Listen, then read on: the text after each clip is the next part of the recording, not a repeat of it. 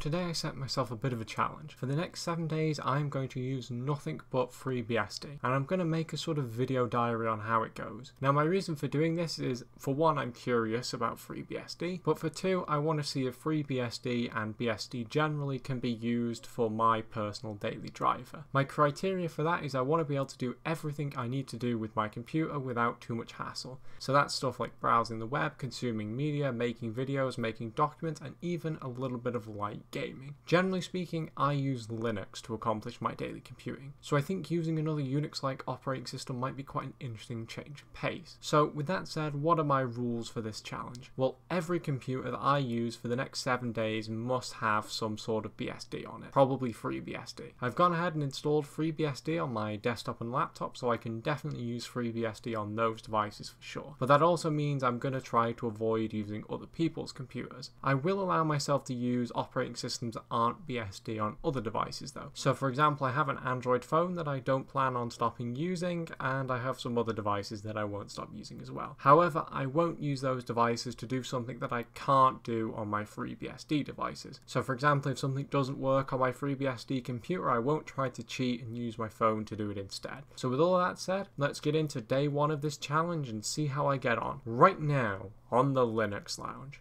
Or I guess now I should call it the BSD Lounge.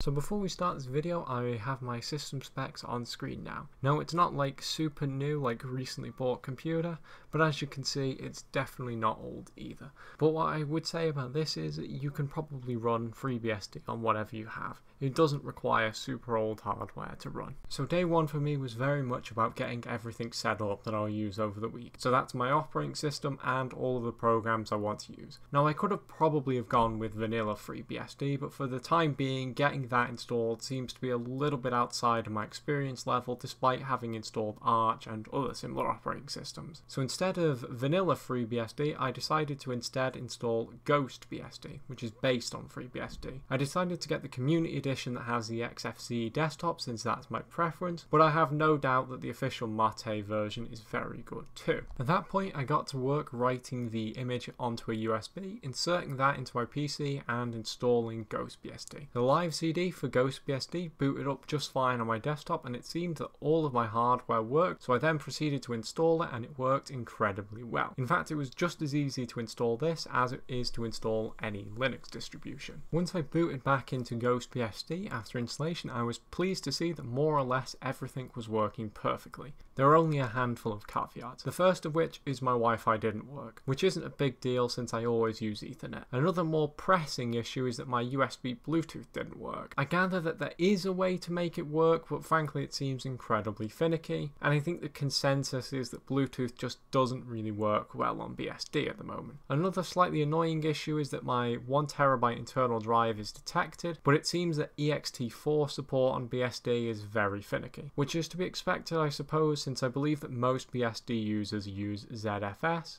Essentially the problem I'm having is that quite often the file manager will tell me that there's nothing on the drive, but there clearly is, and I can't really access it. As well as that, it seems that sometimes my system will just lose the drive, and the only way I can get it back that I know of is to reboot. However, my fat external drive seems to work perfectly though. So I think if I wanted to switch to BSD for any extended period of time, I would have to format my internal drive as ZFS. As a whole, it seemed that my hardware was working more than well enough for me to use FreeBSD as a daily driver. So now I know that the hardware support is pretty good, but what about the software support? Well, first I got to updating my system. I did have to change the package mirror as the default one was terribly slow, but after I changed my package mirror, the updates worked perfectly and it was a reasonably fast experience. After the updates were done, I went ahead and started downloading all of the software I use on a daily basis, most of it being free and open source, and I was pleased to see that the vast majority of the software that I use is available on BSD. That's programs like Firefox, Audacity, LibreOffice, Kdenlive, and Telegram, and all of those were available just to name a few. And for the programs that aren't available on BSD, I was able to find some pretty decent alternatives. For example, the Riot client that I use is not available on BSD, but I was able to find one called HNeco, which works just as well. The official Discord client isn't available either, but I was able to find a terminal program called Sixcord, which seems to work very well for the few times I actually do use Discord. I think the only program that I regularly use and that I'm gonna miss that I couldn't replace on BSD is the LBRY client. However, thankfully my video should automatically upload to LBRY anyway, and I believe that there is a web client that I can try. Beyond that, most of the programs that I use were available on FreeBSD, which was a very pleasant surprise.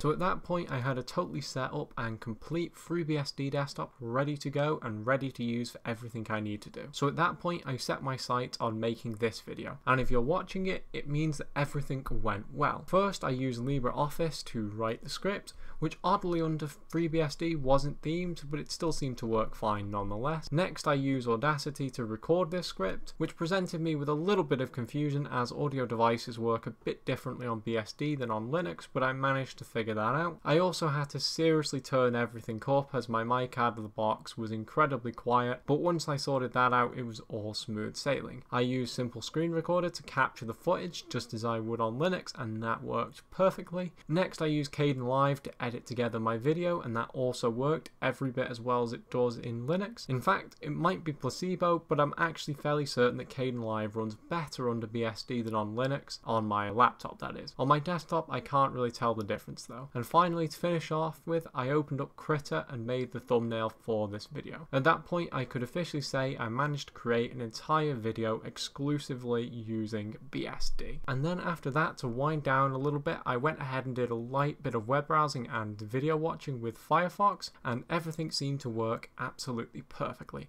All websites worked as expected, and I was able to sync my data across devices, although I can't see why it wouldn't work, of course. I also threw on a few songs from my local music library using Lollipop, which is my personal favourite music player, and I use that on Linux too, and that works perfectly on BSD. So I'd say today, so far, I've only had two issues with BSD. One is that I had to go in and tweak some settings in Pulse Audio because I was getting a lot of static in my headphones and my mic was too quiet, and the other is that sometimes BSD can be a little bit finicky with USB devices, but it does get there eventually. So other than that, I've got to say I'm really liking BSD, and to be honest, in the future I could see myself as a full-time BSD user. So all in all, to conclude today, I can say that getting BSD installed was just as easy as any Linux distribution. Pretty much everything worked out of the box for me, and although I needed to tweak it to make the experience better, I think the average user could probably just install it and use it as is for the most part. As well as that, I found that there's nothing so far that I'd want to do that I can't do on BSD, or at least nothing that's mission critical. Now, maybe that'll change as the week progresses, but so far I found that all of my mission critical software that I absolutely need is available for FreeBSD and works perfectly. So all in all, I'd say after what I've observed today, I'm very impressed with FreeBSD, and I think it'll be in my life for a long time to come after this week. Although whether or not I'll keep using it as my daily driver remains to be seen. So with that said, I will see you tomorrow with another update that hopefully isn't as long and drawn out as this one, and I'll use that to show you how I'm getting on.